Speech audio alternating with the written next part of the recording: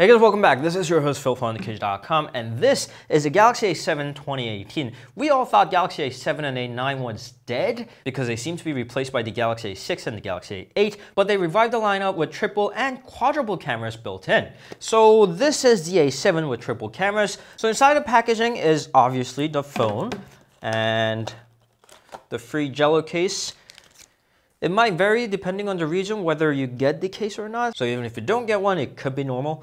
And there is a packet of manuals along with the SIM card tray removal tool, pair of earphones, a charger with relatively low 5 volts 1.55A of output, and to match that is the micro USB cable. Yes, you heard it right. Samsung included the USB-C port in the Galaxy A7 2017, but in the latest variant they included the older micro USB standard. Here's the phone itself with the protected plastic.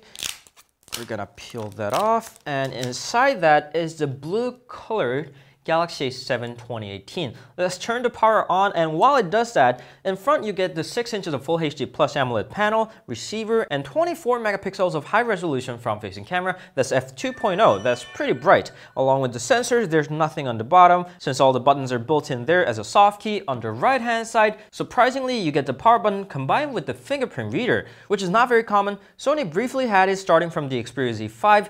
Next week Robin had it, and that's spiritual successor. Razer phones had it, and lately some Meizus and Motorola's have that as well. On top of that is the volume rocker. On the left hand side is a SIM card tray. If you get the dual SIM model, dual SIM card tray and the micro SD card expansion and nothing else. On top is a noise cancelling secondary microphone. On the bottom is aforementioned micro USB port, 3.5mm headphone jack, and the speaker along with the microphone. On the back, there is Samsung logo, LED flash, and triple cameras are located right there. On top is a 5 megapixels of depth sensing sensor. It cannot work by itself. Rather, it works along with the main sensor in the middle, 24 megapixels f1.7. That's pretty bright without OIS to create the bokeh images, also known as the portrait mode. And on the very bottom is 8 megapixels of f2.4 ultra wide angle camera. Although this is built out of glass, it doesn't support wireless charging, and that's pretty much all you get. Now the phone is turned on, let's go ahead, skip with the setup process. And we're all done, ready to use phone with the Samsung Experience Launcher. This is nothing new. You can swipe up from the bottom to bring out the app drawer.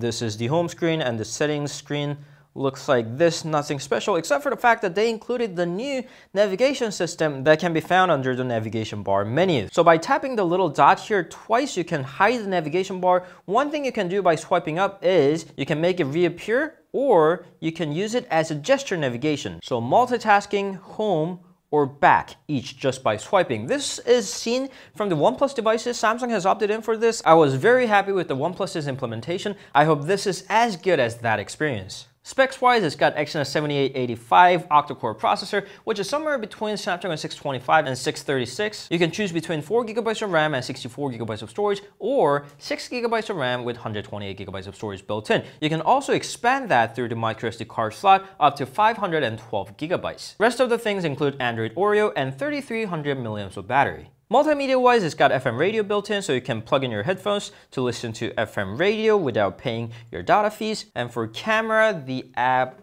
looks like this, with either standard angle or ultra wide angle of your choice. It's also got scene optimizer, so you can automatically recognize the scenes and get the best settings for your photograph. And of course, there's a live focus, so you can add up the bokeh or portrait mode to your photos. It's also got an array of sound effects, including the equalizer, UHQ upscaler, Q-Band Pro concert hall, Adapt Sound, and Dolby Atmos, although that only works with the Bluetooth headphones or the headphones plugged in. At 350 euros, this is actually cheaper than the predecessor, so it might sound like a good deal, but there are a few of the things that Samsung decided to take out from the predecessor, including that USB-C port on the bottom, replaced with the micro USB port instead, and Samsung Pay now only supports NFC. There is no MST, so you will have limited capability or no capability at all depending on the region. And also, this does not include any weather protection, so unlike the predecessor, if you dunk this into water, it's very likely that you will have to get it serviced. It does have Bixby, but not full suite of it. It's got Bixby Home, Reminder, Vision, but not Bixby Voice. So when you ask if it supports Bixby, yeah, partly, but not that Bixby that works like Google Assistant or Siri.